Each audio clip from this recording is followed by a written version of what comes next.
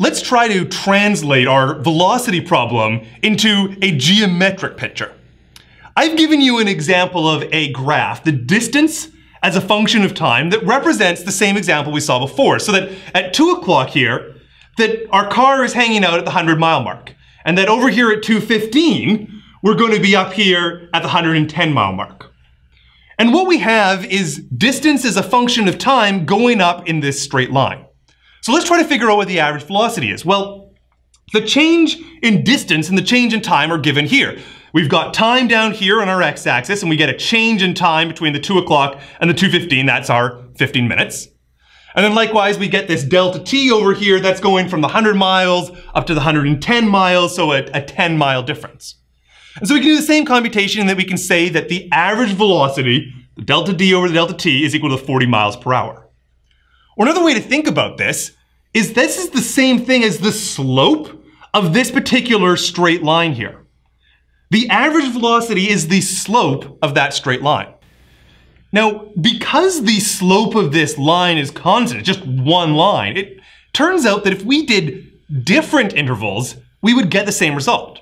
So for example, if I chose this smaller interval, this is the same line, the same story here, but it's just that I'm choosing a much smaller interval to do my delta t, and then I get a different delta d out of it, but it's still 40 miles per hour. Or I could choose some other points, like how these ones down here. It's the same story. It doesn't matter how big of an interval I chose. It doesn't matter where I started and where I finish it. With this straight line, we're always going to get an average velocity of 40 miles per hour. So this graph, it represents if I'm driving along at exactly 40 miles per hour, I'm not accelerating, I'm not decelerating, I'm just going along at this constant velocity. That's what this graph would look like. But this is not the only way that I can get between the starting point of 2 o'clock at 100 and the final point of 2:15 at 110. So for example, this is some other graph. We can imagine a car trying to drive in this particular way. And then what matters is that down here at 2 o'clock, we're at 100. And over here at 2:15, we're up here at 110. So this is some path that our car might like to take to go between these 2 points that we've recorded. And then we could imagine there's a whole bunch of these. Maybe this is another one. This is one that we call piecewise linear here. It's not truly physical because you have to have some sort of smooth acceleration in the middle, but it's going at one velocity for a while and then instantaneously turns into a different velocity. Now, what you could do is you could try to measure the velocities for these different components. So for example, first up, I might try to have it that I'm doing a delta t over a delta d for this smaller portion where I have this particular slope. And if I did my rise over my run, if I did my delta d over delta t, I get 72 miles per hour. I went off and computed it on the side. Or I could do this next portion where it's got this other slope, and we could see that here in the delta t and the delta d, if you took that ratio, it was going to be much slower, 16 miles per hour. So what this sort of imaginary car is doing is it's driving way faster than 40 miles per hour for a while where the slope is steep. And then way slower than 40 miles per hour where the slope is a little more shallow, but that the average over everything, the big delta t and delta d, that's the same 40 miles per hour that we always had. So here's the point. When I talk about an average velocity, it really, really matters where I'm talking about. What's my starting point? What's my finishing point? If I use this starting and finishing point, it's very different than if I use this starting and finishing point, and very different than if I use the entire thing. You get these different results for average velocities. Now, let's get rid of a bunch of the mess here. And what I want to focus on is that if I just keep the larger delta d over delta t, that I could imagine that there was a line that was connecting these points. And this line we call a secant line. A secant line is just if you have some curve, and you have 2 points on it, for example, this point at 2 o'clock and 2:15, a secant line is a straight line between those two different points.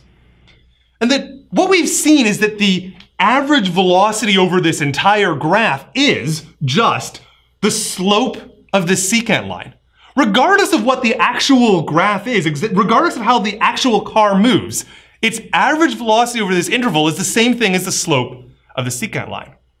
And I can do the same story if I put in, for example, this weird curvy one. If I want to figure out what its average velocity is from 2 to 15, well, I just come along, I put in the same delta t, the same delta d, I'm going to have that same secant line, and again, it's the slope of that secant line.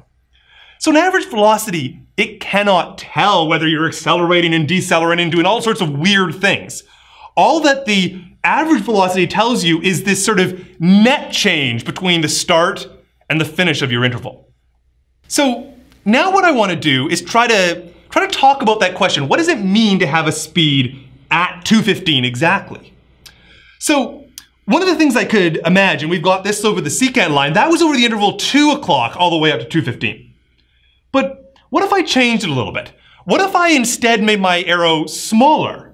For example, here, it looks like we're going from 202 or so up to 215, and we notice that that secant line is different, and it has a different average velocity.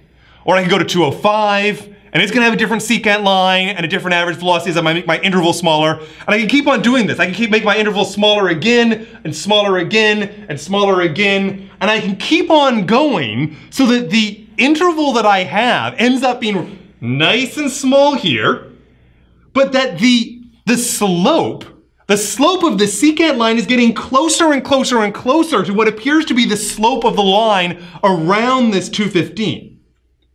So the point is this: if the question is to try to figure out what the velocity is at 215, you can look at secant lines where your interval is really, really small and really, really near 215. So here's the big idea.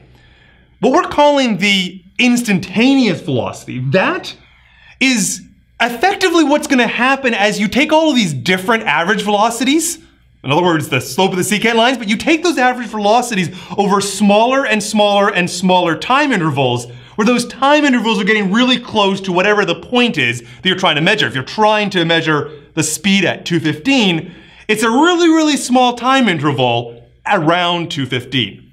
And it's a sort of limiting process. If you wanted to really know exactly what it was, you would have to keep on going, making your intervals smaller and smaller forever.